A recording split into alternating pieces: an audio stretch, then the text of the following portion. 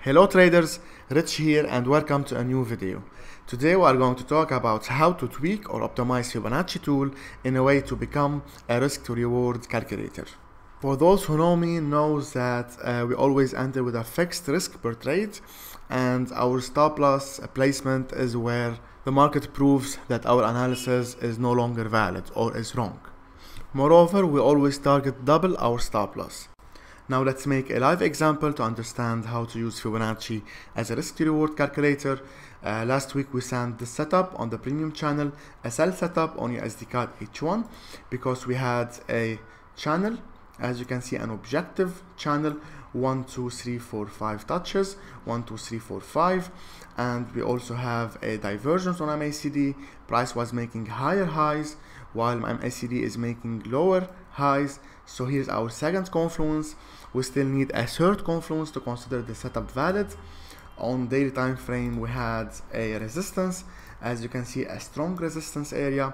So here's our third confluence and our setup is ready to go, but we are waiting for a trigger.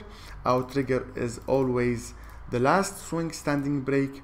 Here is our last swing standing on the lower trend line, so we are waiting for a momentum candle close below our last swing standing. We don't enter on the trend line break as we want extra confirmation, which is our last swing standing on this trend line. We wait for a momentum candle close below it to sell this one.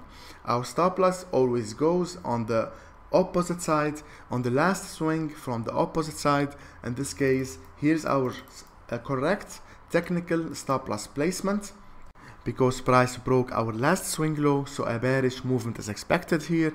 We are expecting USD CAD to start making lower highs and lower lows, and our stop loss acts in a way that if price goes up and try to make a higher high, means that the overall trend up is still strong and our bearish speculation is wrong. Now we know where is our entry and where is our stop loss. And as already mentioned, we always target double our stop loss size. And as mentioned, we'll be using the Fibonacci tool to identify our take profit projection. First of all, let's add Fibonacci to our chart. Then we double click on it to select it, and then right click, Fibo properties. Here's the default levels, so we delete them all and we'll add new ones. So we click on add, let's keep it 0, and we enter stop loss and the description. Then we add a new one, 1 goes for entry. Then we add 2 for 1 hour, then 3 for our 2 hour take profits. Okay, and now then you click on OK. Now you have your Fibonacci tool as a risk to reward calculator, and here's our take profit projection, which is double our stop loss size. Let's make sure. Here's our stop loss distance, 1 and 2. And as usual, we move our stop loss to break even when price reaches 1 hour. So now we are holding a sell on USD CAD H1 with our stop loss on break even and waiting for our take profit. Now you have Fibonacci as a risk to reward calculator. You simply click on it and put it on your chart.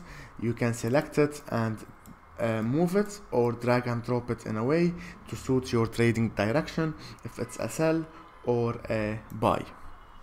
That's it for this video. Hope you like it, and I'll see you on the next one.